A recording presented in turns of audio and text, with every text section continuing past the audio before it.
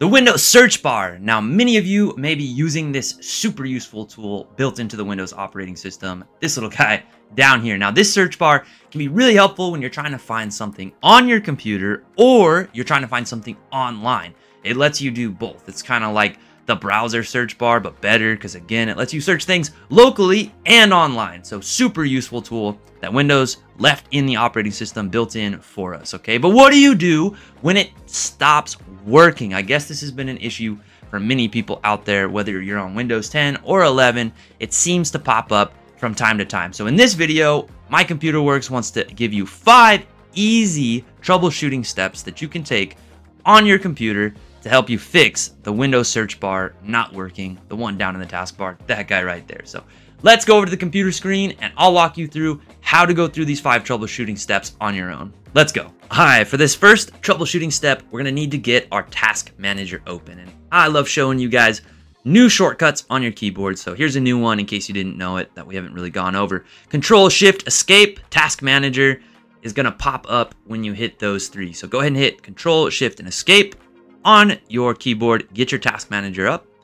and you'll see you have a services tab, right? On Windows 10 and 11, they both have a services tab at the usually near the end, and that is going to show all the services that you have running on your computer. Now, I would recommend clicking on name so that it organizes them alphabetically, so you don't have to go on a wild goose search to find the Windows search option. Once you have them organized by the name, alphabetical order, you're going to scroll down and find Windows Search.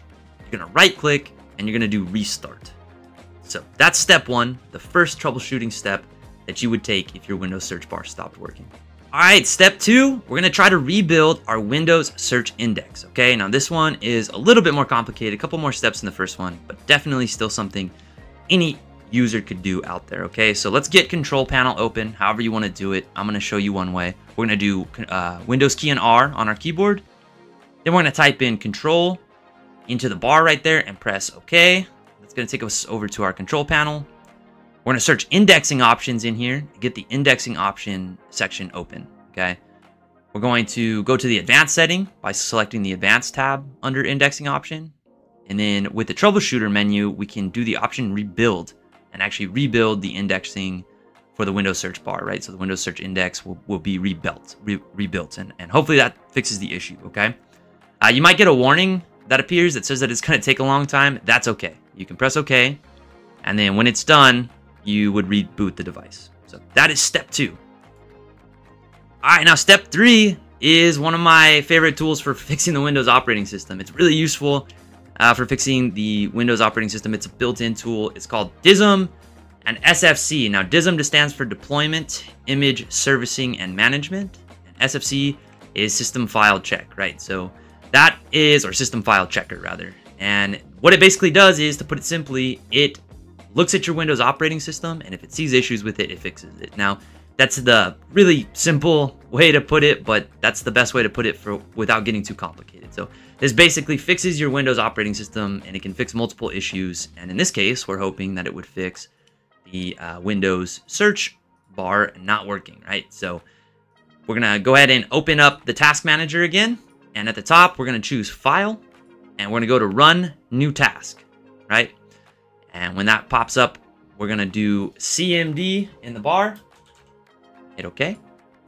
Now, you might have to do this as an admin. Might have to run it as an admin, but what you're going to do is DISM plus SFC scan.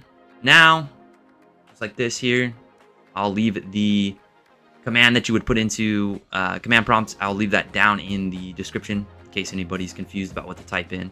But it's a pretty universal fix, right? So even Windows recommends using this fix. You know, Microsoft employees, technicians will recommend this fix a lot for issues within the Windows operating system. So we're going to go ahead and run it and hope that fixes the issue. So that would be step 3, is the DISM and SFC scan, which you can learn a lot more about online, or we can go into another video and talk more about that. But today, just kind of giving you an introduction to it, but it is there, and that would be my step 3. Now, step 4 is going to be checking for updates. And this one seems really simple, but actually just updating your system sometimes can fix the issue. If you install an update, it'll provide bug fixes, new features, and optimizations. Obviously, that's what comes with new updates. But it can also fix issues with the operating system at the time, like the Windows search bar not working. In fact, an out-of-date operating system could be what's causing your search bar not to work. So just updating your system could fix the issue. And actually, number 5, right behind number 4, these are both really simple. I'm giving the simple ones at the end. This is if, you know, your troubleshooting isn't working, and that's to run the built-in troubleshooter. So if you go to run command again, so Windows key and R, and you open up your control panel, and you go to system and security, and then troubleshooting, you can run the built-in troubleshooter. Sometimes that will fix the issue. However, I will say being proactive and doing steps 1 through 3 is probably going to be your best bet for getting that working again. But there always are the built-in troubleshooter, and then obviously installing Windows updates. So Windows updates being pretty key also. If your system's out of date, it could definitely be causing the issue. But the last 2 are pretty simple. First 3, I will definitely say a lot more heavy on the troubleshooting end. So if you have any trouble with it, as I always say, you know we're here. My Computer Works. Our numbers at the beginning and the end of the video. If that search bar is just not working at the moment, give us a call and we'll give you a hand. Thank you, everyone, and see you on the next one.